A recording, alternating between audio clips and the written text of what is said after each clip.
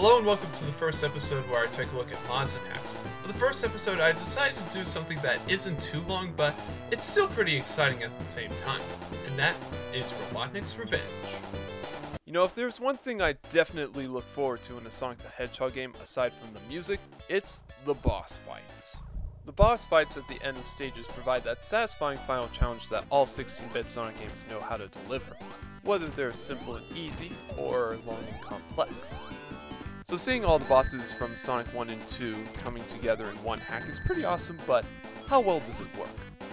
Well, that's what we're going to find out, so let's not waste any more time and just get right into it.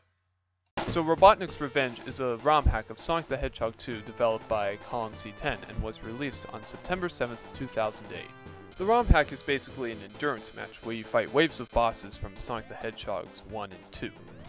And that's pretty much it. There's really nothing else to say about it. Well, okay, there's a couple other things that I guess I should address. When starting off the hack, there are two different game modes to choose from: Time Attack and Survival mode. In Time Attack mode, you want to beat through all the bosses as quickly as you can in order to get the best grade possible.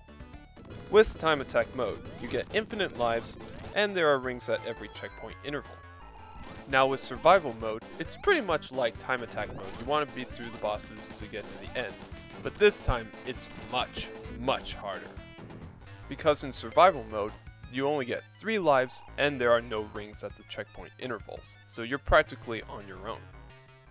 You also have the choice between playing as either Sonic or Tails.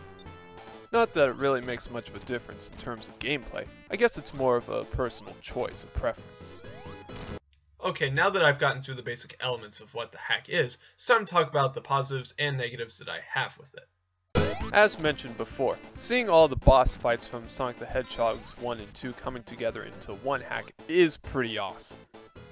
Now, as great as this hack is, every once in a while I tend to notice a couple glitches here and there, some which don't really bother me that much, while others are... Ugh. But the biggest complaint that I have with this hack is that it is short. You can beat both Time Attack and Survival mode in, I'd say, about 20 to 30 minutes at most. So what did I think of this hack overall? Well, I thought it was pretty good.